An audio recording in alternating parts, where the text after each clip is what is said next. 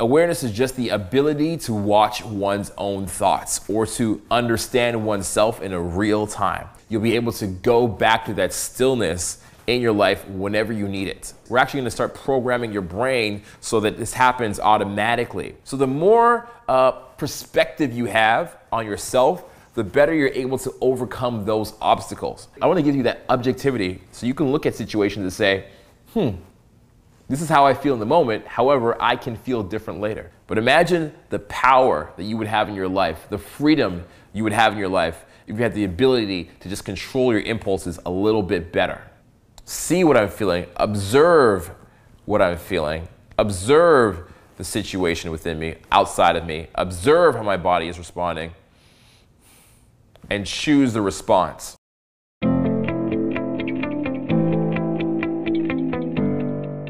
I got something very special for you today in this video. I was thinking about what could help you in this time of your life where you're uncertain about what happens the next week, next month from now. I think being centered and grounded is definitely the thing for you. And I know it helped me a lot, so I want to share with you some of my best meditations that I've done in this video and over the next few weeks that allow you to just lock in, feel comfortable, feel productive, be happy to wake up every single day and be excited about the opportunities that are in front of you.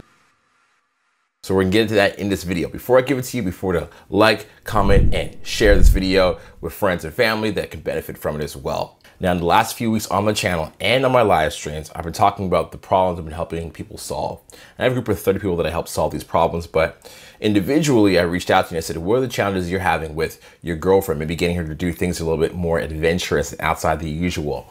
Maybe being able to persuade your boss and influence people around you. Or you're trapped at home, anxious, and you feel like you don't really know what you would do and how to socialize with people outside of the house. Things like that that are on your mind. So I've taken questions on the internet and I said, hey, if I did a program that helped you with these things, would it be something you're interested in?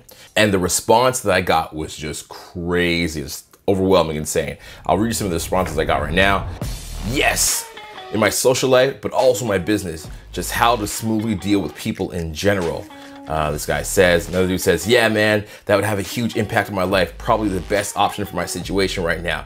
Other guys are like, yeah, man, yeah, definitely would be interested. Make me a pimp. I've always wanted to be. Yes, yes, yes. Another guy says, yo, Madison, getting good at influencing and getting into people's heads at the top of my list. He mentions he's in business, he has to work on his dating life, and mastering the phone conversation is a necessity for him. Another guy says, yo, man, on a personal note, had a long-term relationship for many years, and I couldn't see her very often, so yeah, this would definitely help. So without further ado, yes, guys, I'm gonna do it. I am going to do the Smooth Conversation Coaching Program because I would be doing you a disservice if I did nothing, okay? You're clearly in pain, tons of pain, and you need my help. I'm gonna open up the enrollment on Wednesday, April the 8th, and we'll start the enrollment then. And I'm not just gonna give you a program. I don't wanna just sell you something. This is for a particular type of person.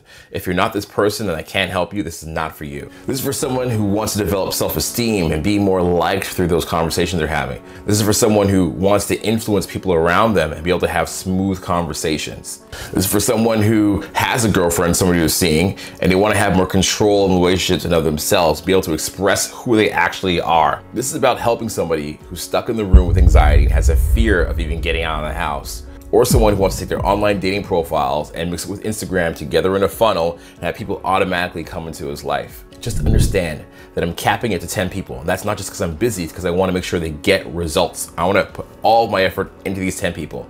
10 out of 10 people walk away guaranteed to be a smooth conversationalist. If you're a person that wants to be able to influence conversations around you and bend situations to your will, get what you always wanted, have rock solid inner confidence and social skills to match, and be a smooth conversationalist, then this is for you, okay? Coming out very, very soon. Application starting Wednesday, April the 8th. Now, with all that said and done, without any further ado, let's get into today's video. Here's what I want you to do. I want you to, every day, 10 minutes a day, if you can get to 10 minutes. You might only be able to start with 5, that's fine. But every day, for about 3 or 4 days, okay? 5 minutes, then 10, build up to 15 if you can. I want you to sit in the chair. Chair just like this. Might not have an armrest here. Might just be a regular chair, not a stool, one with a backing, hopefully. I want you to sit in the chair. I'm going to demonstrate what I want you to do.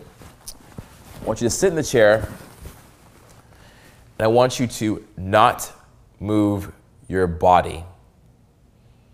Not a finger, not a toe, not a knee. If you have a scratch, you do not scratch it. If you have an itch, you do not itch it.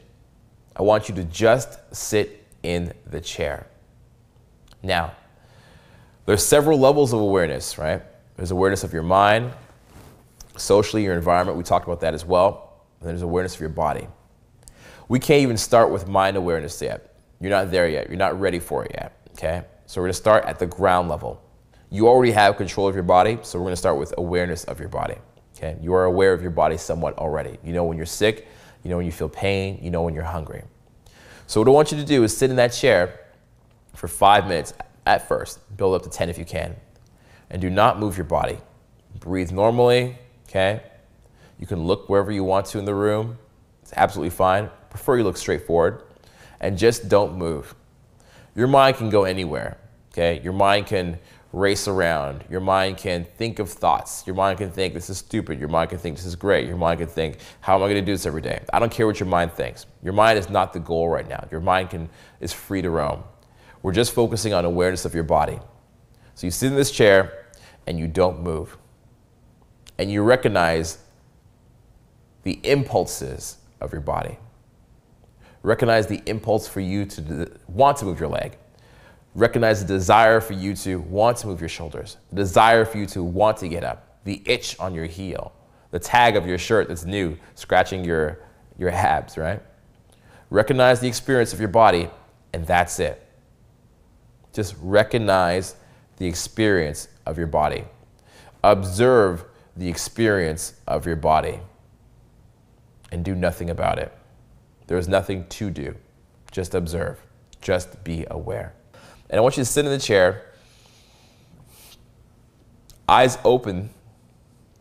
Very important to have eyes open. The reason for that is as you go through life, your eyes aren't closed. I see a lot of people that learn meditation with their eyes closed. It's great. It's interesting. You know, it helps. It's a starting point. But what you realize is that life happens with your eyes open. Stimulus happens with your eyes open, right? There's stuff to notice, to see, to observe with your eyes open. So I want you to do it with your eyes open. It'll help you in the longer run in the real world. So again, in the chair with your eyes open, not moving at all, I want you to breathe. Now, you were always breathing before. This time I want you to be aware of your breath. I want you to be aware of the in, and the chest expanding, and then the out. And the chest deflating. And then the in, expanding, and the out, okay? The idea is not to force the breath to happen. You have to go in, out. Okay, you're not forcing it. You're just letting it happen.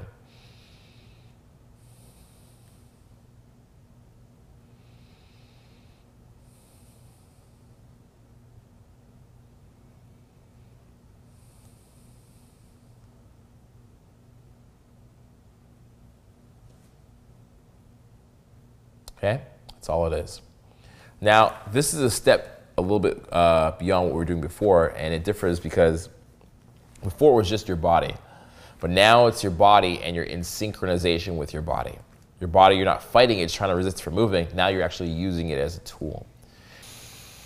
And I want you to just go back to the normal breathing, okay? In and out. In and out. Now, once you start to become aware of your breathing and you start to get a little bit of a rhythm, I want you to now turn your focus to your mind. I want you to start observing your thoughts about the exercise you just did when you wrote down your feelings for the week from 1 to 5. You're gonna start to notice judgments. What? Why was I so upset? I'm not upset. Da, da, da. Just observe it.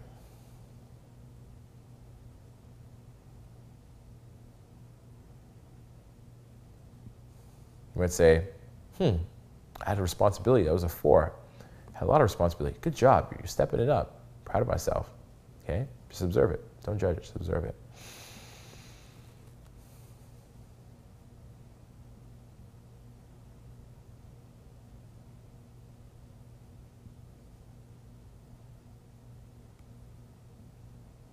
You might have a 3 for the unknown. You're anxious about the unknown. What the previous, or sorry, not previous, but what the next week's gonna bring.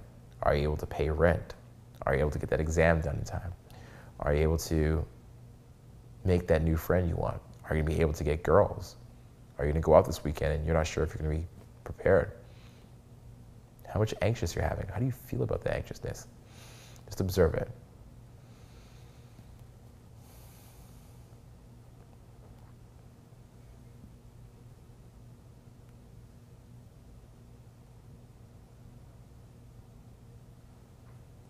You might realize that you're bored as fuck.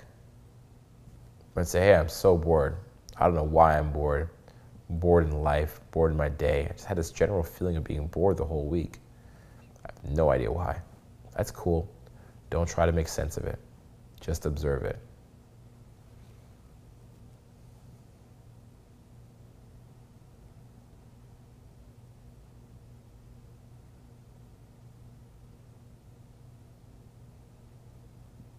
And you might even have a sense of pride, the fact that you're doing this and you're growing. That's cool. Don't attach to it too much. Ego's not healthy either. Just observe it, all right? So I want you to do this again for 3 or 4 days. And then after you're done with this, you can go to the next video. It's very, very important to do this. If you notice you haven't done it, don't continue the program. Stop, continue to do this 3 or 4 days in a row. And once you've done it the 3 or 4 days, then continue to the next video. This is gonna be the foundation of everything else that we have. You can't build honor, virtue, integrity, character-based stuff if you can't know what you're experiencing and feeling, okay? We can't reprogram your mind unless you're aware of what your mind's doing and aware of the thoughts that your mind has on a regular basis, the patterns and the triggers and all that good stuff, all right? So what can awareness help you to understand? How is it a useful tool? I'm gonna give you an example here, all right? The example is meat. That's it, meat. Let me ask you a question. Does meat exist? Does it exist? You're thinking to yourself, Madison, that's a stupid ass question, right? Meat exists. I go to a restaurant, I eat meat. I enjoy shopping for it. Maybe you're vegan, you don't, and you're like, I don't eat meats. You know, the word exists. Of course meat exists.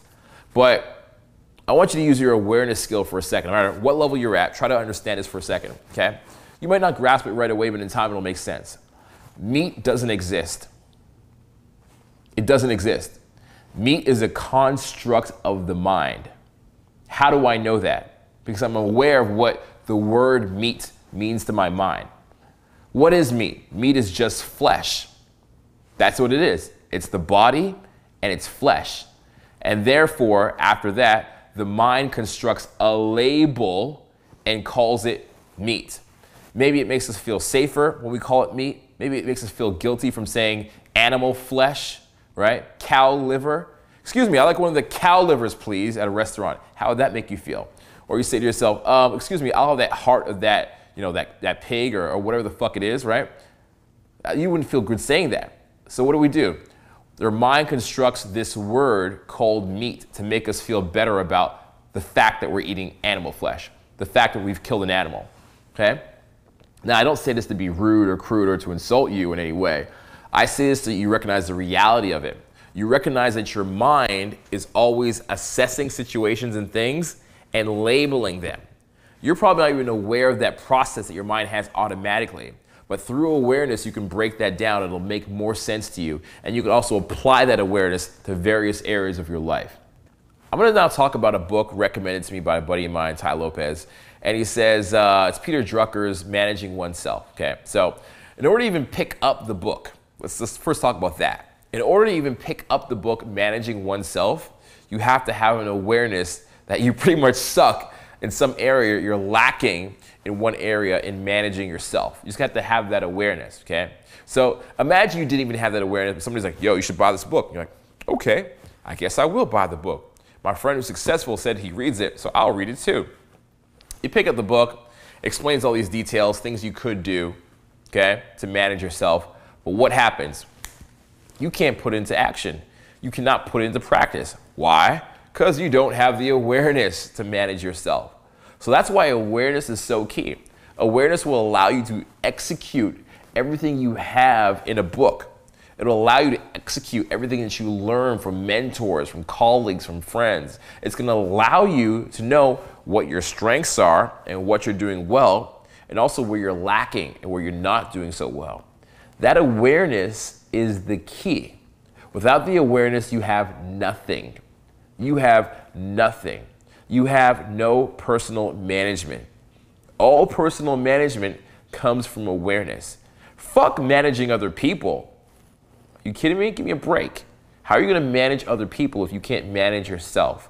So that personal awareness is the key. The personal awareness is where it all starts, where it all begins. That personal management, all right? So whenever you think about those things, I want you to keep that in mind. What you're giving yourself is this. You're going to give yourself a gift. And the gift you are now giving yourself is the ability to stop being reactive in life. Stop reacting to experiences. Stop reacting to expectations. Stop reacting to things not working out the way you want them to. Stop reacting, okay? Reacting is a fucking curse, man. It's a curse, you know? You always hear these examples of people who win the lottery and then within 3 years of winning the lottery, or 5, they're broke. Why? Because they're reacting to winning the lottery, okay? There's a reaction there. So I want to take you out of being reactive and now give you this gift, this knowledge, okay? You are a wizard, Harry, like Harry Potter. You're a wizard now, Harry. I want to move you to being proactive. Imagine every single thing that you experience, that you're going to go through, that you're going to feel. You can now be proactive. You can attack it before it even happens. You can handle it before it happens to you. And that's a choice that you always have. That is your gift and birthright as a human being. To not just experience things and say, hey, that was the past, I don't know how to control it, you know, that's the past, but to actually learn from the past, be proactive, and anticipate the future. That's why I give you that example before of a pilot with turbulence coming up. He's like, oh, there's turbulence. He knows it's gonna come. He anticipates it. He's proactive about it. He's studied it, right? He's calmed himself before that happens. What does the pilot do? Gets on the intercom. Bing! Ladies and gentlemen, we're gonna have some turbulence coming up in 2 or 3 minutes. Put your seatbelts on, okay? Imagine being able to do that in your life, knowing you're gonna go into a situation and be scared and you can handle it, right? You know that you're gonna go to that club and there's gonna be girls there or guys there and loud music. You know that's gonna happen. You can anticipate that and you can choose to have a proactive response and manage yourself. You know that you're gonna go to work and have a stressful day because it's a presentation. You can choose to steady yourself as you go into it because you're aware of your anxiety, okay? The famous philosopher, Aristotle, had an amazing quote about this, and I think it really encompasses everything, okay? And that quote is about anger. It's very fucking easy to be angry. To have anger, be angry, okay? You've had anger before, you'll have it again. It's not a bad emotion, it's not a bad thing to have. Sometimes it's very right, okay? The emotion of anger is never misplaced if somebody does you wrong.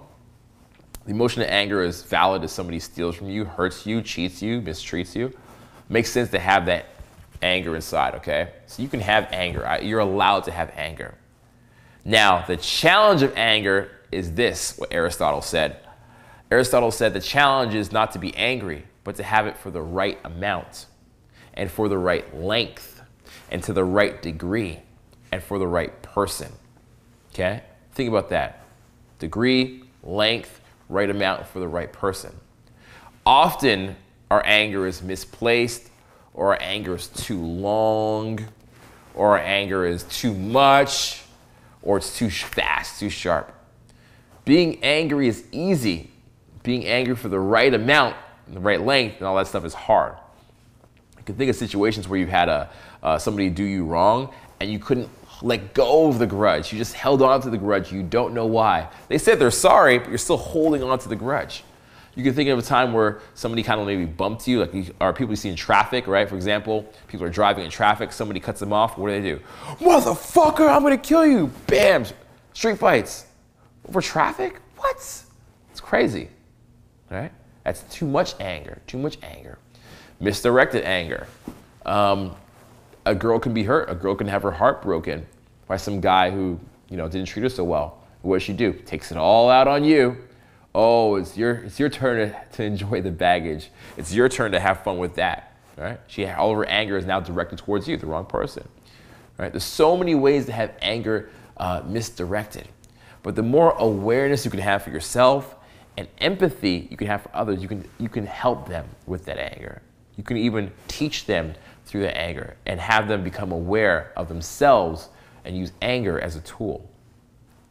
I think that for everyone, awareness is one of these tools that allows you to, or maybe not even just tool, it is at some points, I call it also understanding. It's an understanding of life and yourself that allows you to stretch out and pace and be in the driver's seat of your thoughts and your emotions.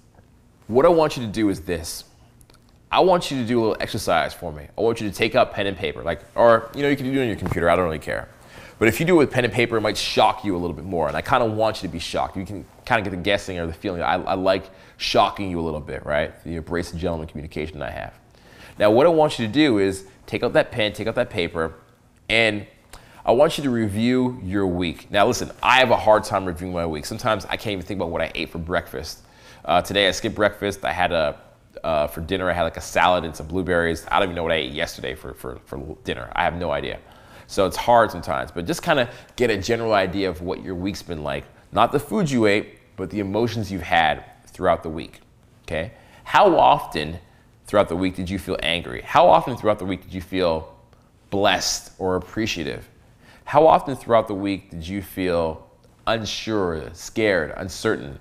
How often throughout the week did you feel happy and excited? Maybe 6 or 7 emotions, okay? And I want you to rate it by a 1 to 5. So 1 to 5 scale. Happy maybe was a 4. Anxious maybe was a 2. Depending on what you're going through in your life, may have various degrees. If you just had a new job you're going through, your anxious might be like a 5. Your happiness might be a 5 as well. Depending on what you're going through, you're just gonna have different levels. But go through each one of those emotions and rate them 1 to 5. And what I want you to do is get a general awareness of the state that you're always in your life. What is the state that you're generally in?